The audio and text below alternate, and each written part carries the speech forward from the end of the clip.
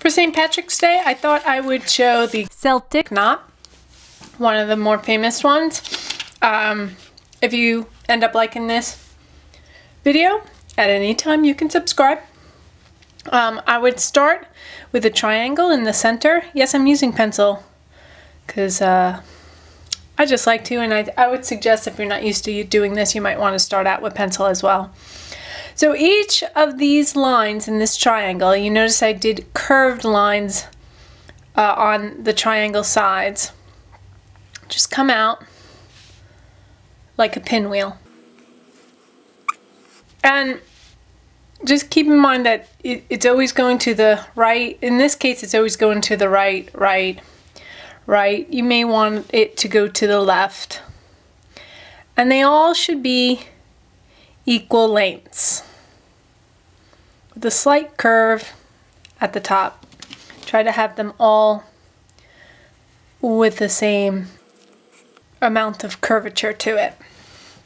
Okay, then we'll start with this one and just go about, this one's a small one, so just go a little bit next to it on the line of which it starts, the triangle point, and follow it up, and this would be the point.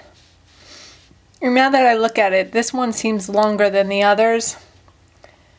Yeah, that I'm gonna make this a bit longer. This is why I have pencil. So I stink at gauging.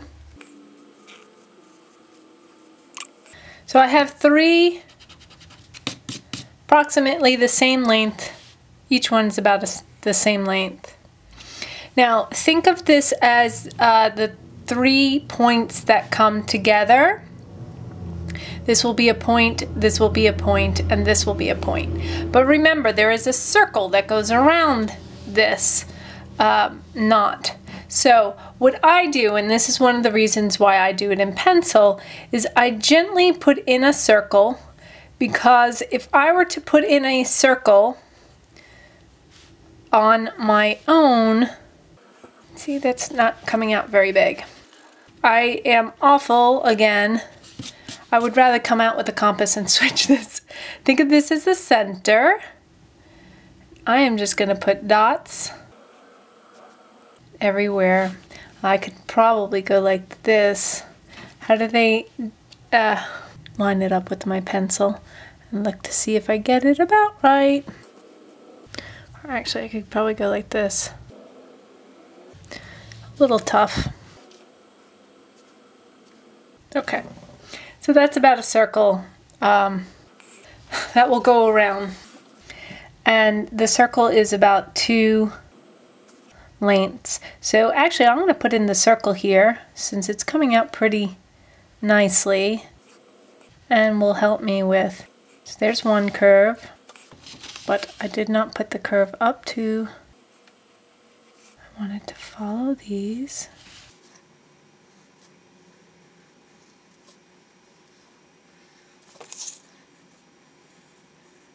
See, this is a wide arc here compared to the other two. And I always have one that is a wider arc. Okay, so I put it in the circle, and now you want to bring down the points.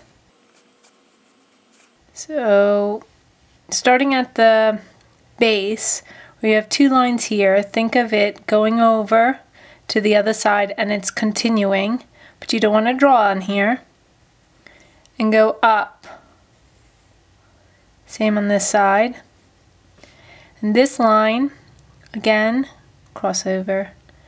It's going to meet with this point, and this one will meet with this point.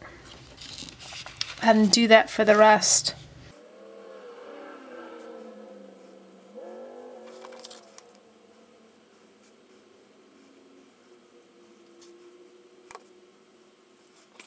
This has a big, these don't. I want to open these up. Now this is why it's nice to do it in pencil. I can bring this up and open it up. Yeah, I like that much better.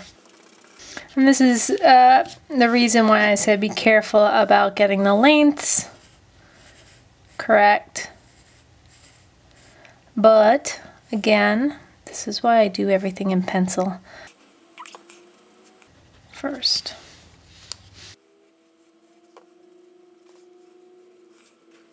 All right, now I'm going to, got a lot of pencil mark there, but that's okay. I'll erase and then I'll clean it up.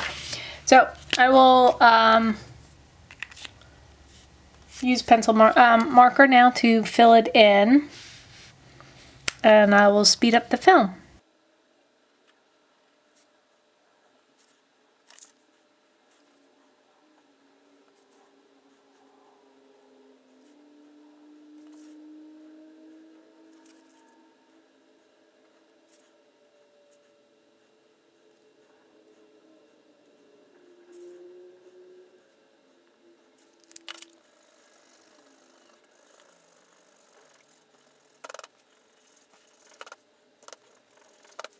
There you go. The garlic knot. I love garlic, but the Celtic knot. Enjoy.